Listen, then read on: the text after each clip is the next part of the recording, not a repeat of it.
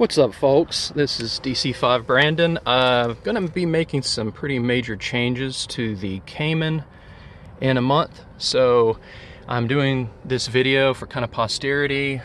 This is a 2012 Cayman S Black Edition, Cayman S, and yeah, I'm gonna be changing some things. Is anybody that's watched any of my other videos about the Black Edition or the Cayman S knows that I bought this car not because it was a Black Edition, because I wanted a Cayman S with manual steering. And essentially I got what I wanted, and I got the spider wheels. That was something else I was looking for. And you normally don't get the spider wheels in a Cayman without either getting a Cayman R or a Boxster Spider. So I was really lucky to find this a few months after I started looking for a Cayman to buy. So I'll be making some cosmetic changes. I've done a lot of the performance work to it, and I think I'm really satisfied with the results. But yeah, you know, I've done some things already, like I've changed and put LEDs for all the interior and exterior lighting. So that was really cool. I like that. But I won't be doing anything drastic like getting the $6,000–7,000 sport bucket seats.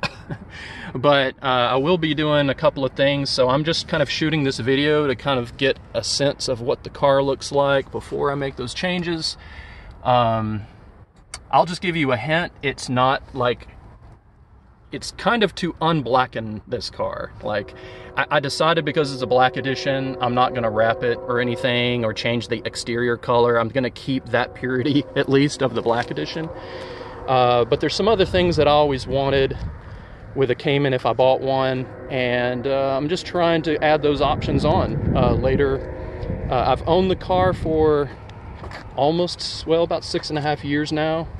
So I think it's time to like spicing things up and make it look a little spiffy in the interior.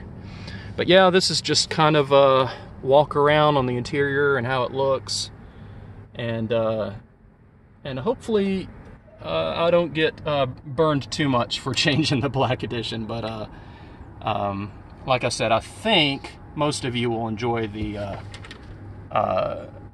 changes. But yeah, that's it. I'll probably do another video in a month or so. I'm showing the results. It may even be less than that, 2 or 3 weeks. And also, for all your new subscribers, I'm sorry I haven't uploaded anything recently. I've been really busy. I've had some minor health issues, but enough to where it's caused me to divert my attention elsewhere. Yeah, I'm thinking about posting my last autocross video from last year. Just an update, and I thought of also doing a vlog on like beginners who want, like, maybe Cayman beginners or just overall like people that want to take their car to autocross.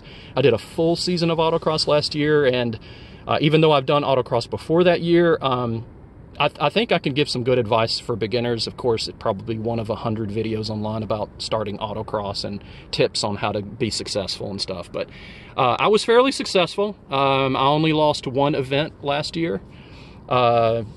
Surprisingly enough, I think it has something to do with the fact I wasn't completely tuning my coilovers right.